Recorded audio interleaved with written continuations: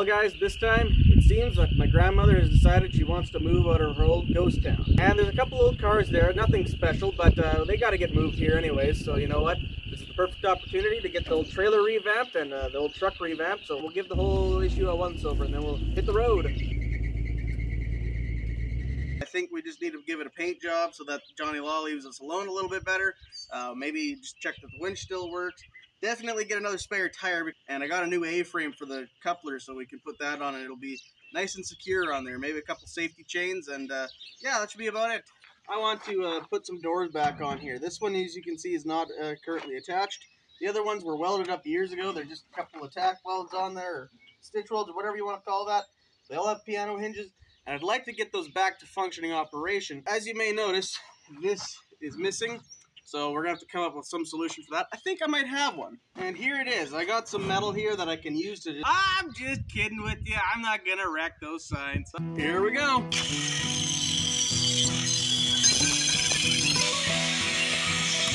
No going back now.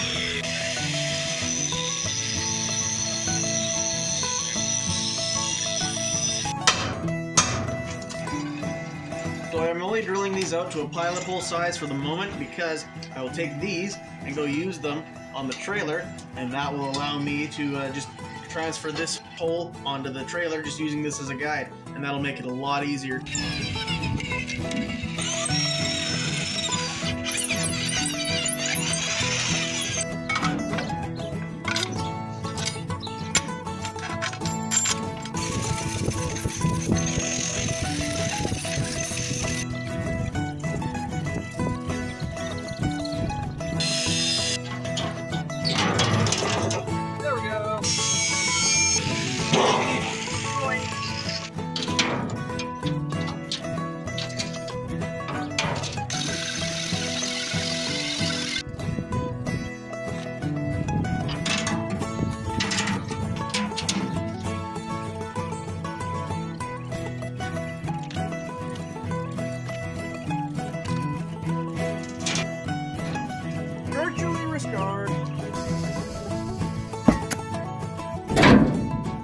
So here's where we're at. The trailer is as good as it's going to get for now.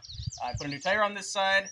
I got the new coupler on the front. We got the paint job on so the cops keep happy.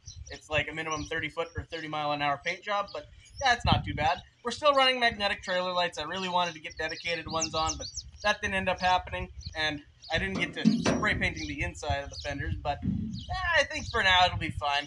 So I guess there's nothing left to do but hit the road. And you just don't haul in Western Canada with a stick and a trailer without this logo for a YouTube channel, at least. So thanks for sending me that, Mark. Well, this right here was plan A, but I'm looking at the calendar realizing I don't have time to make this roadworthy. I can't pull that off. So I guess we're going to have to go to plan B. And plan B is Steve. Steve is a Ford half-ton with a 9-inch, a 351 Windsor, and a really tall set of gears. Really not what you want to pull a trailer, but he does have a 4-speed, so that's why he's elected.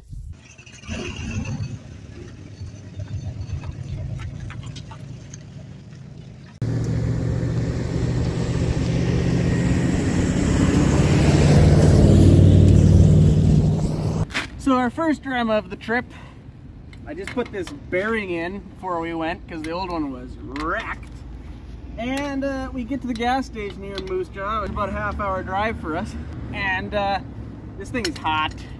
It's too hot to drive. So a Ford 9-inch has 4 bolts that hold the axle in. So if you break an axle shaft, you don't actually lose your wheel.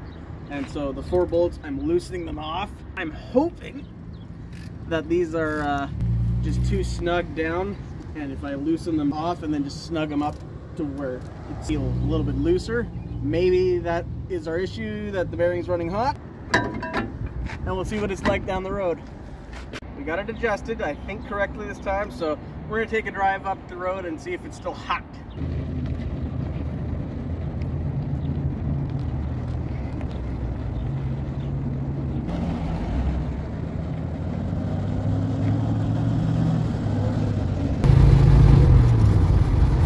So we're a few more miles down the road. Checked it. It's still hot, so we're going to limp it home, see if there's something else we can figure out. I know there's one thing with the little bushing behind it that was a little bit different with the new one, so I'm wondering if we have a clearance issue to the axle housing So after limping the truck home, we realized, it's a weekend. We're not likely going to be able to get another bearing in time. So if we wanted to make that trip, we had to come up with a new plan. And here it is, another small block powered half-ton. Well, things have taken an ugly turn, but hopefully it'll make it. So we took the Chevy all the way down to my grandma's house, and soon thereafter got working on the first car. This is one of the cars we're dealing with today. This is a 76 Oldsmobile, full-size 2-door. So upon a closer investigation, we discovered that the car was inhabited by coons, and at that point we decided we would get the other car ready to go, and then at the end of the week when we came to move my grandmother, we would just move the Oldsmobile at that time. The other car we were moving was a mid-70s Plymouth Volare wagon. We obviously had to put a few wheels on it because it had been sitting for many years, and we also had to get a brake drum pulled off, but other than that it was pretty easy. The old Plymouth Volares and Dodge Aspens and all the other Mopars that were in that family, they have suspension that is a pretty good swap onto the old Ford pickups, and in this case Mercury. You used to do that before the Crown Victorias became the gold standard, and they were pretty decent swaps. This can literally save you hours doing this stuff. And a car that rolls is a lot easier to pull on the trailer than a car that doesn't. If you're doing this on a front axle with the spindle, I usually use a nut, but this is just the axle shaft, it'll be fine.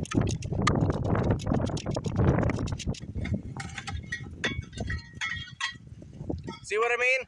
Literally can knock hours off your project.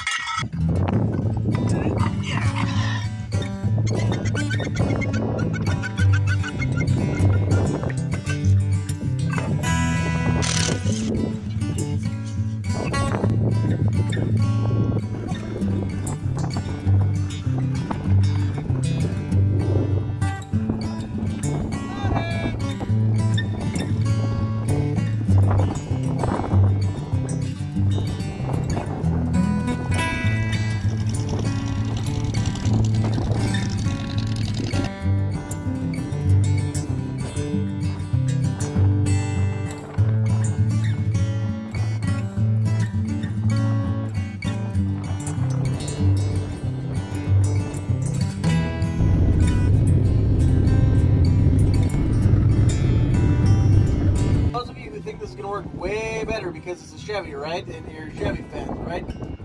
Hold your horses about that. This diff, while it's not quite hot enough to fry an egg on, can be really, really toasty. It's not too far down, but we got a little jug of oil. We didn't have a funnel though, so we just took a top bottle and cut a V in it. We're going to use that to fill the thing up with oil. Not very much, but a little bit. That's one heck of a cost-effective funnel right there. Basically just trying to limp it home. But despite its hot rear end, that Chevy did actually make it all the way home with that Volare wagon. So I'd really rather use that Ford for moving this other car. And so I think what our plan is going to be is to find another axle shaft around here in another truck that has a decent bearing on it and swap that and just avoid having to deal with new crappy parts. So after checking a couple of axles, I finally pulled an axle shaft that had the correct bearing that was in good shape. So if you've ever heard that old saying, robbing Peter to pay Paul, this is exactly what that means. You're just taking it off the other one. It's good to have parts trucks, I tell you what. Well, I don't know if you can see this or not, but there's a little groove right back in here. And so to clean that out of all the metal shavings, I'm using Q-tips. I could probably use one of those myself. Lube it up!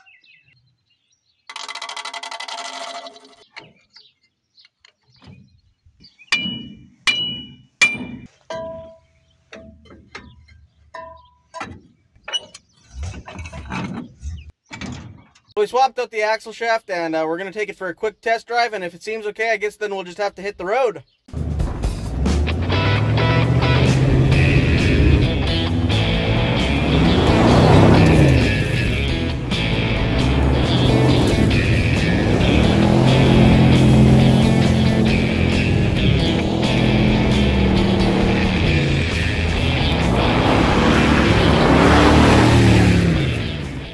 So we headed down to move my grandmother and immediately went to the Oldsmobile, thinking that maybe if the raccoons were moved, that'd be great, and if they weren't, maybe them seeing us would inspire them to move. Time to move. Come on, guys. Plenty of field around you. Come on. I think it's a good thing that that trunk lid didn't open. Time to move. Oh, look at you. There you are. Hello, little dude. Why hasn't Mother moved you? So we got back to the Oldsmobile after a few very long but successful days of moving. And we immediately started working on the car, which just woke them up. We couldn't find them, but they were in the trunk. So then we decided we had to come up with a new plan. So this is the new plan. I don't know what number that is by now, but it's a big one.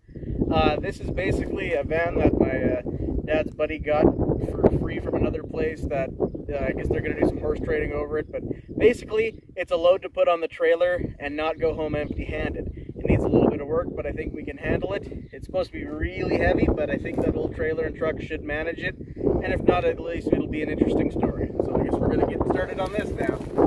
We don't have any keys for it, so it's stuck in park. So I just took the drive shaft off to make it roll a little easier. And we'll check that brakes are loose, throw as many good tires on it as we can find, and then we'll see if our little 5,000-pounder winch will actually pull this behemoth up on the trailer, because this thing is really heavy. You son of a... Take two.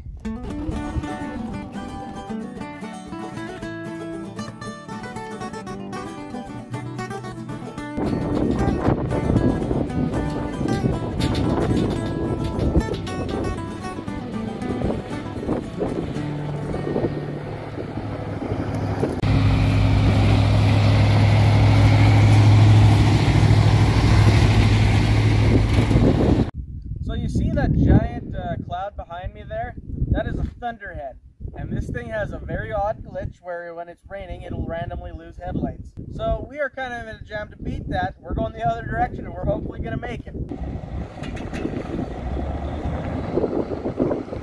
Did anybody order a great big sound?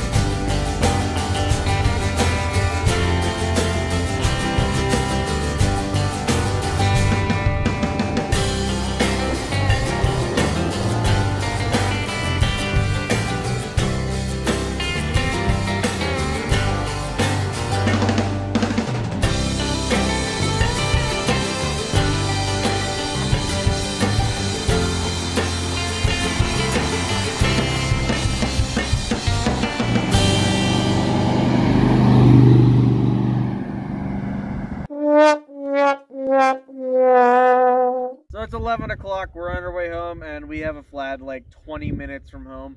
So we're gonna have to take the spare off of the van that was originally for the truck and throw it on the truck, taking the tire back off the van just to get home the last 20 minutes, and hopefully it fits out this little hole.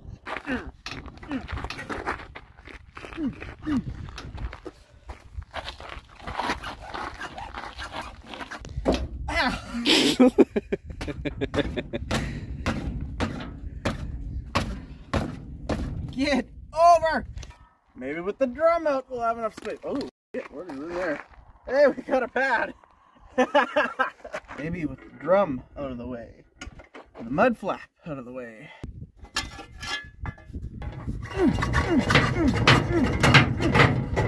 Yes! Yes!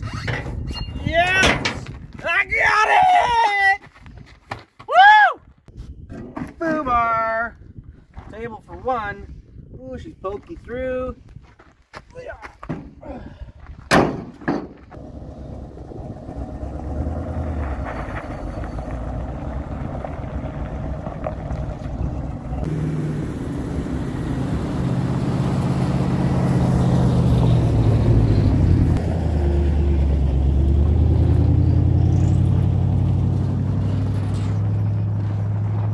So we made it home. Praise the Lord, right?